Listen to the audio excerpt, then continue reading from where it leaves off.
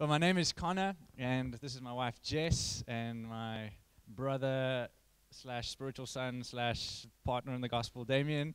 His wife is at home, and we've got some of our daughters in the house with us, champions. So if you want prayer for healing, they're available.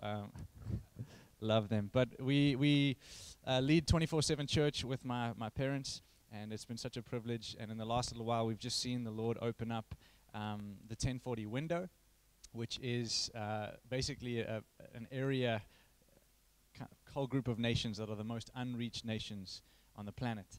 What it means to be unreached is basically these people have never heard his name. They haven't even had a chance or an opportunity to reject Jesus. They don't even know who he is.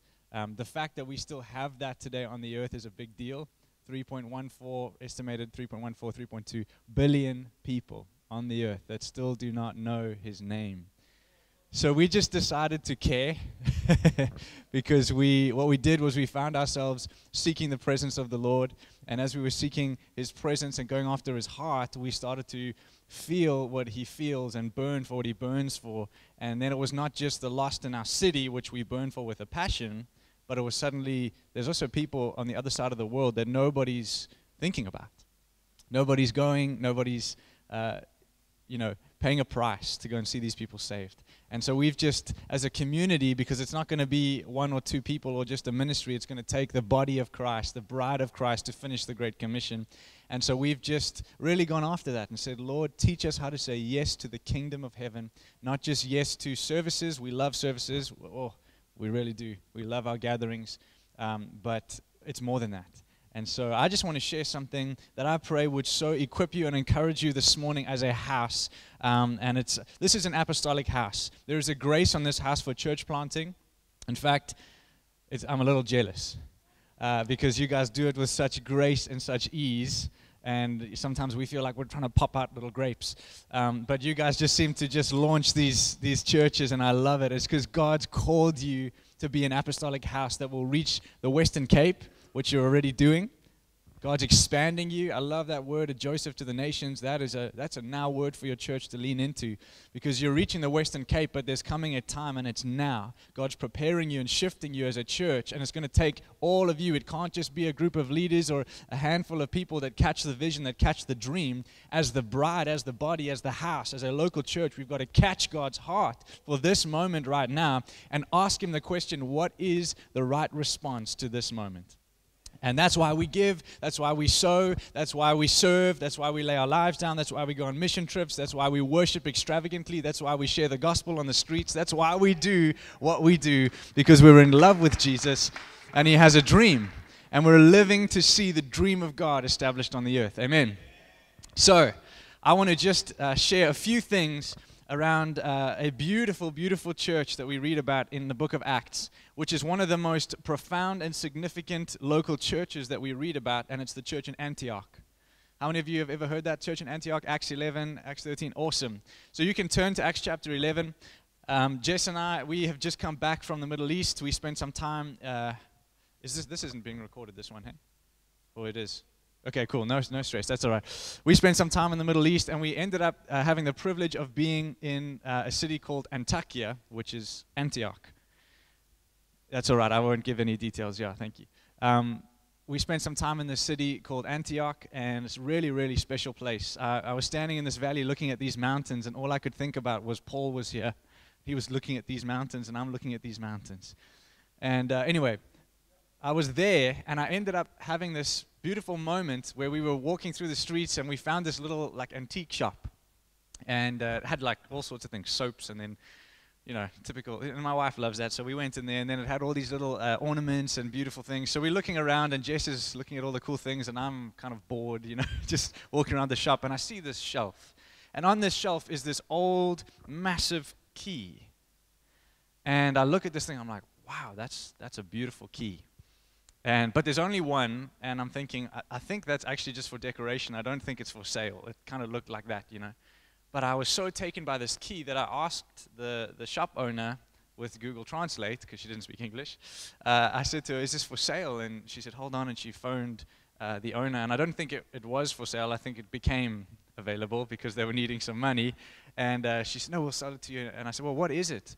And she typed it into Google Translate, and she passes me the phone, and it says, the Old Church Key of Antioch.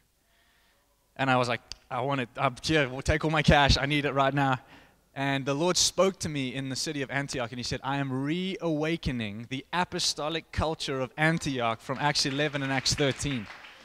And so we came back carrying this message. Now, what is it about Antioch that's so powerful? Let me just say this. Without Antioch, we don't get the gospel. You see, because up until this point, the gospel was a Jewish movement.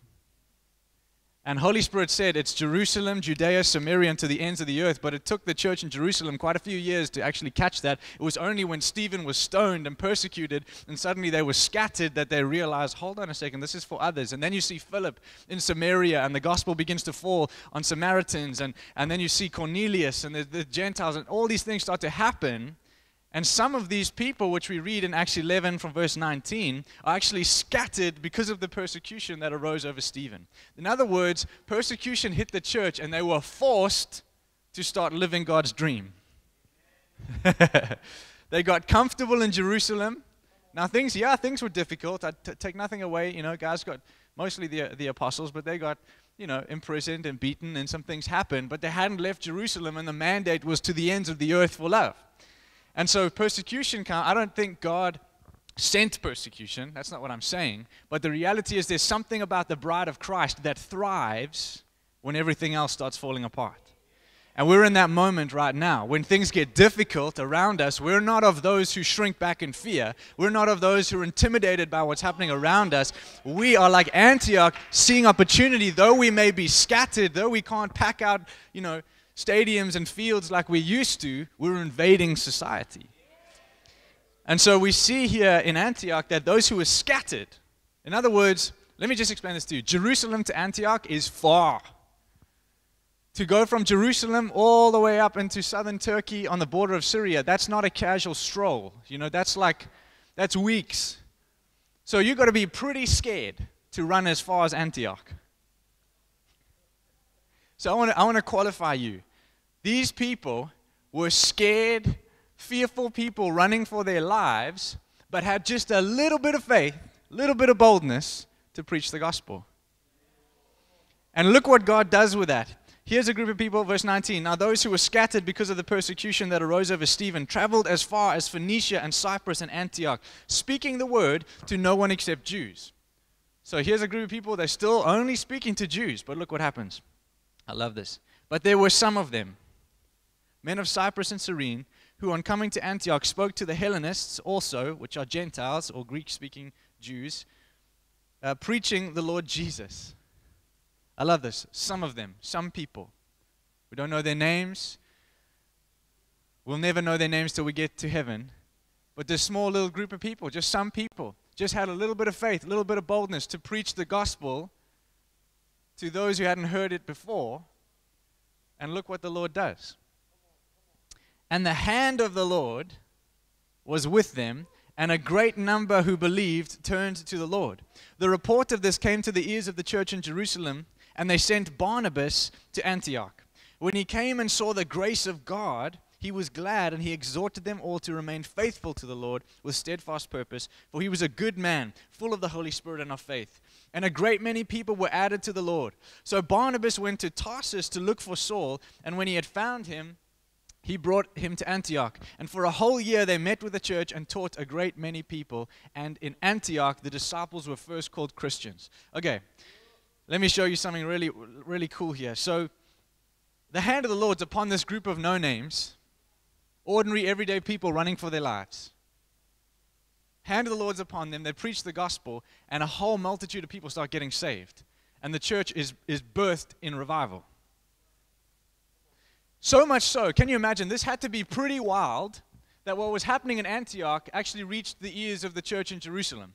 This wasn't just a couple of great Sunday services. This was revival in a city with a group of no-names who were just being obedient to the call of God, and suddenly Jerusalem hear about it, and this is what's so profound. They decide to send Barnabas. Why Barnabas? Well, in Acts chapter 4, we see that Barnabas is just this man in the church who sees the need for the Great Commission, who sees the need for the gospel, and so he sells a field and he lays it at the apostles' feet. Barnabas catches an understanding of the dream of God, understands that the right response is to give everything that I have to this dream, and because Barnabas sows a field, it qualifies him for nations. So Barnabas, years before this, just no name Barnabas, nobody knows really what, he's just a man who had a field. And he sold his field and he laid it at the apostles' feet so that the dream of God, the work of God could continue. Right? Years later, that same Barnabas is sitting in a room with the leadership in Jerusalem and they're saying, have you heard the news in Antioch? Who should we send? Who's going to carry our heart and represent the government of God, the leadership of God, the heart of His dream? Who's the right person who understands what it's going to take, the cost, in order to do this? Barnabas. And so they send Barnabas. Now let me tell you something about Barnabas. Barnabas gets to Antioch. And now we know, Paul writes about this later, we know that when Paul came to Jerusalem for the first time to meet the disciples, they were scared of him. Paul was pretty intense. So they were scared of him. But who went and fetched him and brought him? Barnabas. Why? Again, Barnabas is understanding something about the dream of God. So now when Barnabas goes to Antioch, he looks at this community, he sees the grace of God. Listen to this, the grace of God upon the community. In Acts chapter 4, it says, great grace was upon them all. And so what did they do? They sold their possessions. In other words, generosity, radical, Jesus kind of generosity is the result of great grace upon a community. So what did Barnabas recognize when he came to Antioch? He was seeing the fruits of grace. This was a generous people. This was a people that were living for something bigger than themselves. He was recognizing the same marks of revival that he saw in Jerusalem, only this time it was bigger, it was wild, it was getting more intense. And then he does something so interesting. It says, when he came and saw the grace of God, he was glad, and he exhorted them all to remain faithful to the Lord with steadfast purpose, for he was a good man, full of the Holy Spirit and faith. A great many people were added to the Lord. So Barnabas left and went to Tarsus. I don't know about you, but can you imagine revival breaks out, and Pastor Dave says, guys, now that revival is broken out, I'm just going to head off to Tarsus. What are you doing, Pastor Dave? You can't leave. If you think about it like, no, you can't leave. Hold on, you're the guy who's meant to cover this and lead this and be the face of this. No. This is a move of God. But what does Barnabas do? Barnabas looks at this community in Antioch and he remembers a young man by the name of Saul who had an encounter with Jesus, and God said to Saul that you will be an apostle to the Gentiles.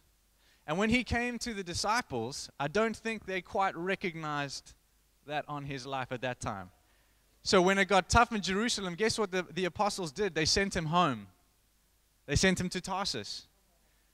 So Barnabas had brought Saul, who we know as Paul, but at the time he was Saul. He introduces him to the leadership. Great, that's nice to meet you. Fantastic that you preach the gospel. Yeah, you can preach a little bit. He does. It gets intense. People want to kill him. And so their response is kind of like, go home. So he goes to Tarsus. And if you study it, it's a round of about 5 years that he is in Tarsus. Now here's Saul, radical encounter with Jesus, life transformed. God speaks to him, calls him as an apostle to the Gentiles, and then sends him home for 5 years. Go make tents. Go back and live with mom and dad. I'm not saying he did this, but I'm extrapolating. You know what I mean? Go home. And I can imagine Saul was probably in this place of like, Lord, you said apostle to the Gentiles. That's the call of God on my life, and I'm in Tarsus. And I think Paul was the kind of guy who was just faithful. He's just faithful in the little things, just faithful in sharing the gospel with people in Tarsus, seeing God move, just faithful with what God had put in his hand. But it takes someone like Barnabas who recognizes a moment, and rather than looking for his opportunity to take that platform, to take recognition, he remembers the destiny of God in a young man named Saul, who others may not have recognized or called out of him. And he says, this is the opportunity for me to go and bring a son, a spiritual son, bring him into the context where he can come alive. See, what happens is people like Barnabas, spiritual fathers, and a community like Antioch, what they do is they fight for the destiny of God in people, even when they forget about it. They fight for the destiny of God in sons and daughters in the house. It's a place where the destiny of God comes alive for the purposes of God's dream, not yours. So let me say it like this. Paul is the reason these people are in Antioch. He's the one who approved Stephen's death. They scattered and ran in fear because of his brutality. Now Barnabas is going to fetch him and bring him into the church. Can you imagine? This is how I share it. They bring it, Barnabas, I'm going to fetch this amazing, gifted guy. He's going to be such an incredible asset to the church. It's going to be awesome. We'll be back in a few months. I'm just going to walk for the next 2 months to Tarsus to go fetch him.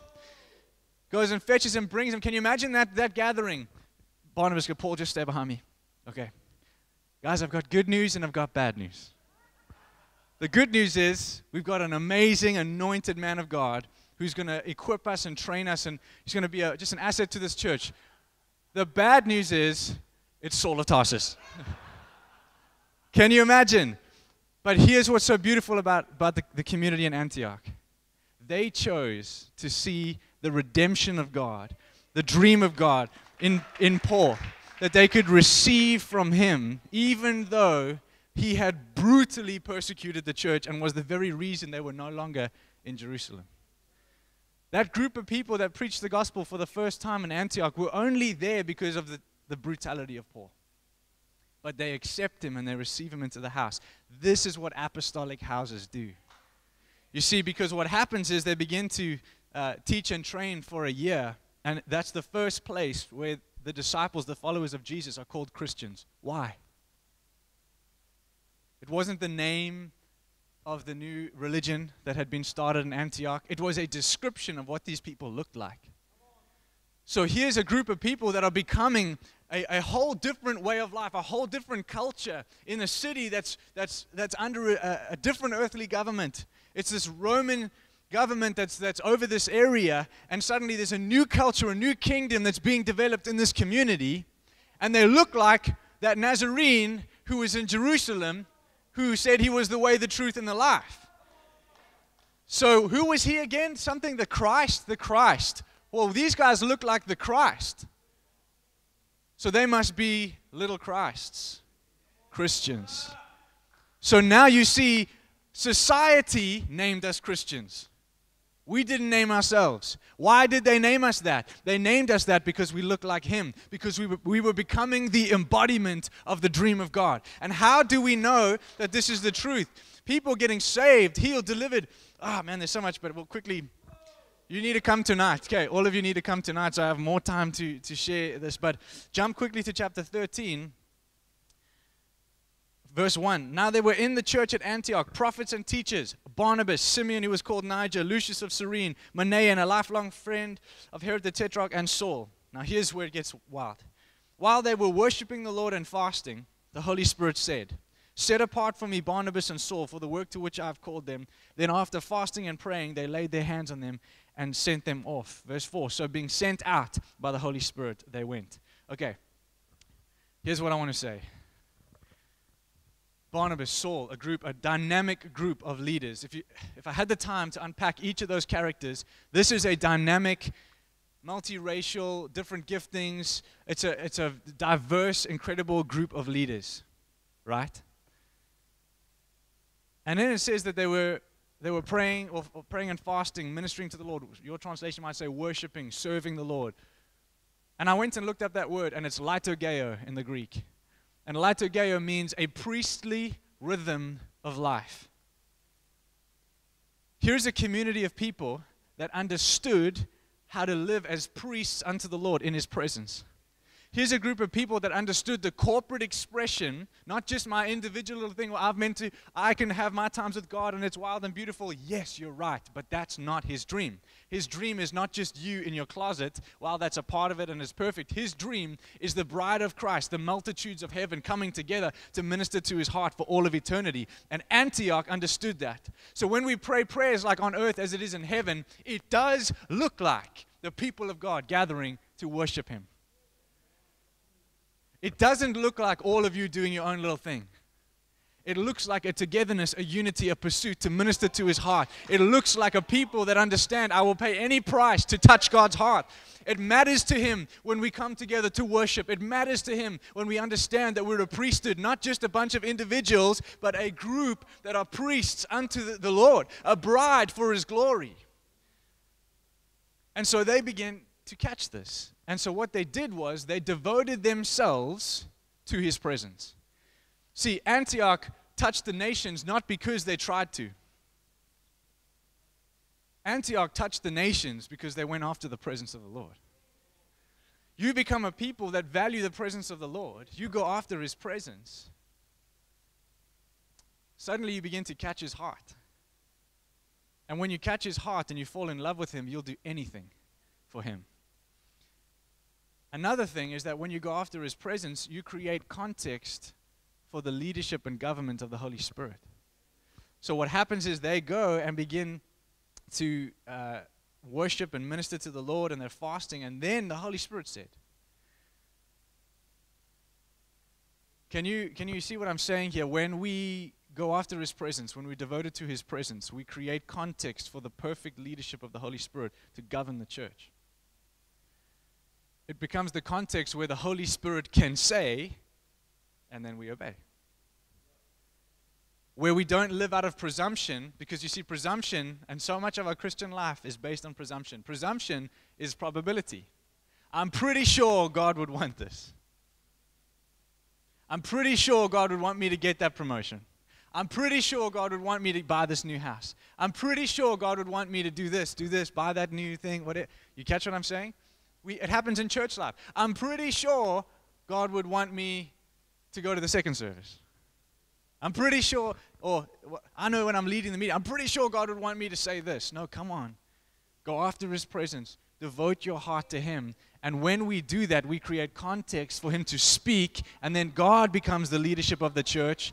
And then the perfect leadership of Jesus is expressed through the leadership in the church, because, by the way, we're a body. The government of God is expressed in the house. But his perfect leadership will be expressed through his divine order and structure in the house. It's a beautiful thing, but it's got to be him. It only becomes man-made and messy when it's us and not him. But when we seek his presence, we create context for God to speak. And when he speaks, we can obey. And it's interesting because he does speak, and he says, set apart for me Barnabas and Saul for the work to which I've called them. That's a statement that if you're not a people gathered around his presence, going after the dream of God, that's a reason to leave the church. You're telling me Pastor Dave and Pastor Sean are going?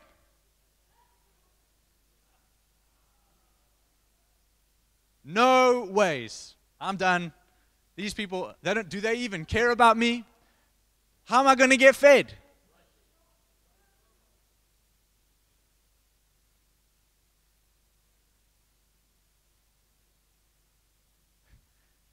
Right? That's how we think sometimes. No ways. That's the whole reason I came to KLC. Ooh, did that come out of my mouth? I thought you were here for the presence of the Lord. I thought you were here to be a part of his dream. I thought you were here to equip the body with what God's put in your life to contribute to his dream, to see his kingdom established. I thought that you're actually excited to be a part. If we get to send and commission people, it's my absolute joy and privilege to be a part of commissioning and sending you, because whatever I'm a part of, I get the reward of. So I might not be the one who puts my feet on. Or, for example, Jess and I may be called to go to places that you don't want to go to. I don't either, but they're great. Afghanistan or Syria or whatever. We might put our feet on that soil, and you might say, well, I don't feel like God's called me to do that. But when we as a body come together and we become a part of something, then you get that same reward.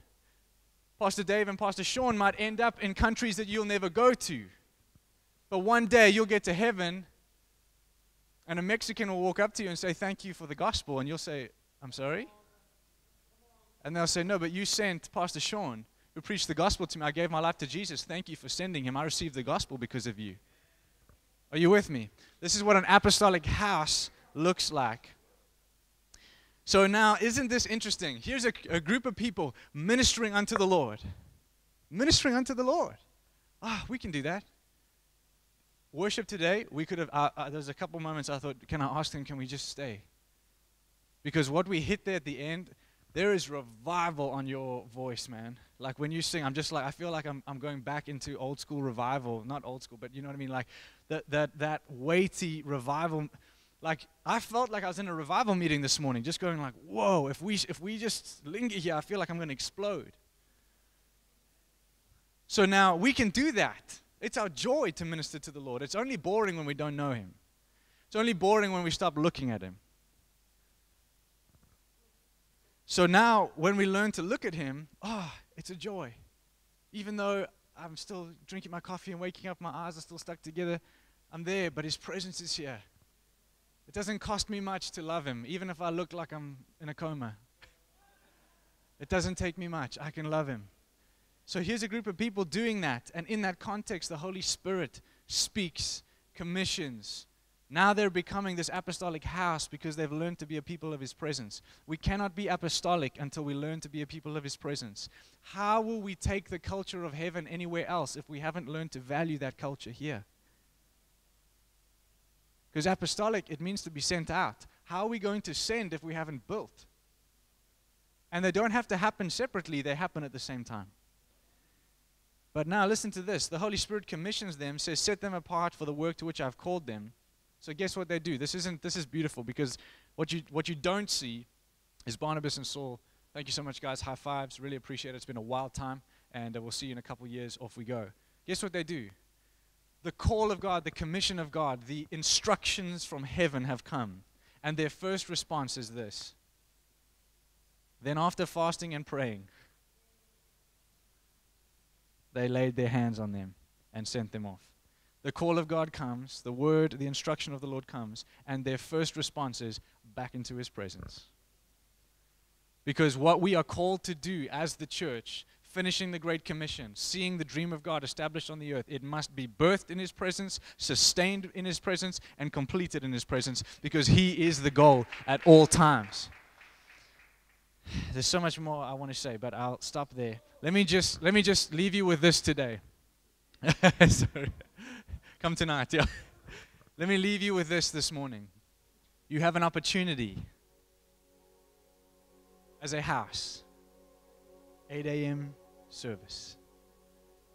You have an opportunity to say yes to the dream of God. You have an opportunity for your little life to mean something so much more than comfortable surviving on the earth, to mean something more than ticking the boxes and trying to just get through this miserable time. You have an opportunity to say yes to the mandate of heaven on the earth. Suddenly, when you begin to become a part of God's dream and you connect to the flow, the movement of the Holy Spirit on the earth, when you connect to that, your reason for going to work changes.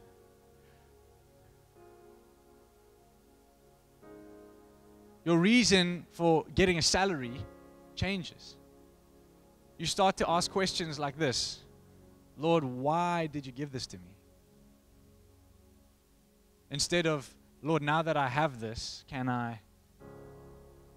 Because, see, stewardship, you don't own it. But you don't know how hard I worked. I'm sorry, I didn't realize you were the one who put breath in your lungs. I didn't realize you were the one who gave you intelligence, gifting, ability. I didn't realize that you're the one who woke yourself up. Actually, no, mercy woke you up today. You're alive because of Him. When we catch this, now I go to work and I'm about souls. The fact that I get paid to do a job that's a vehicle to reach souls is a great privilege. And now that I get paid to do that, Lord, why did you give this to me? What would you like me to do? Because it's like, no, well, I've paid my 10%, now it's all good. You don't pay tithes, you bring tithes. It's not yours. But if He has the whole thing, then you see what happens is you become a people where God can make you a multimillionaire today and ask you to give it away tomorrow and you haven't even flinched. Because you're just given to his dream. Damien and I make this statement a lot. If Jesus is all that we need, I mean, how many of us have sang songs like that? Lord, you're all I need. Well, if he's all that you need, then he's already provided. So whether I have multiple millions in my account today and 50 rand tomorrow because I sowed it and he told me to, I have absolute confidence in the person of Jesus to take care of me, take care of my needs, because if I'm alive on the earth today, if I'm breathing oxygen on this planet, it's for his dream. It's for his dream. And the beautiful thing is he takes care of you. So you see, the reason why we look at these communities and we see such generosity is because they understood the grace of God. They understood that when I sow, that's not the end of it. There's more coming. But it's all under the lordship of Jesus.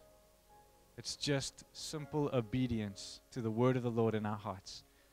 So we have an opportunity. I'm saying this, I'm using money as an example, but my preach is not on money. My preach is on your heart today. I'm saying if you catch the heart of God, then what we become is a community in this valley, in this area, this region, that will not only touch the Western Cape, will not only touch South Africa, not only the continent of Africa, but to the ends of the earth for love. And it only takes a few who simply say yes. Not sing yes, not just lip service yes, who say yes in their hearts, make a decision to give him their yes. And when you do that, he will honor you. And I'll end with this statement. If you will honor his presence with your life, he will honor your life with his power. I'll say that one more time. If you will honor his presence with your life, not your Sunday morning, your life. Honor his presence with your life, and he will honor your life with his power. Will you stand with me this morning? There's an invitation to us to just say yes and to love him. And so I want to invite you to say yes to Jesus with me, because I wake up every morning just like you and have to make that same decision. And it costs.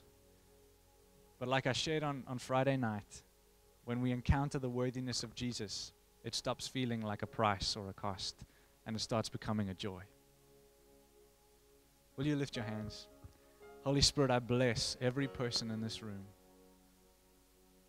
I release the manifest, tangible presence of the Holy Spirit upon every mind and every heart. And I ask that you would minister the truth of your gospel into the very foundations of our hearts, that we will be forever changed, forever transformed.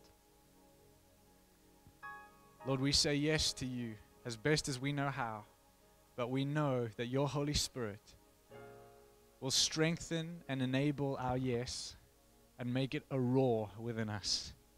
That you will be our strength to follow you, that you will be our strength to obey you, that you will be our strength to say yes when we don't know how. But Lord, we give you our hearts.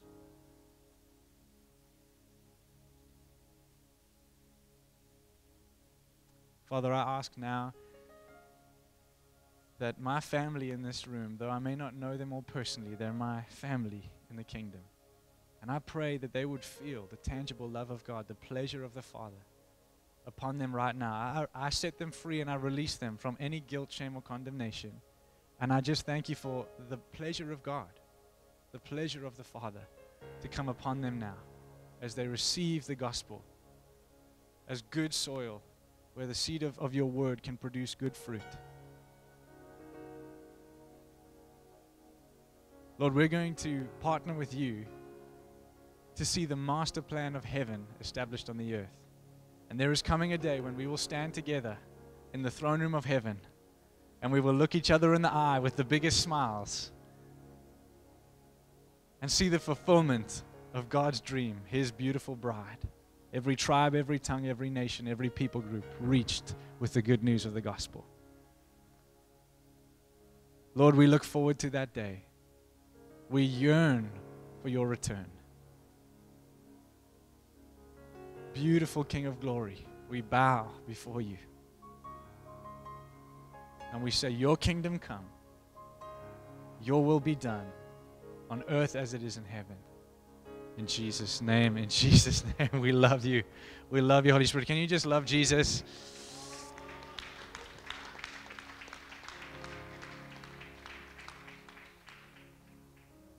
I bless you guys. Thank you for receiving from us this morning, and we just want to say we love you. My folks who were here, I think in December, they send their love. 24/7 Church in Joburg is praying for you guys, and we count it such a privilege to partner with you and run with you in the gospel. And we know we're going to see you guys much more in Joburg and here in the Cape. I think God's going to do amazing things. Love you guys so much. Thank you.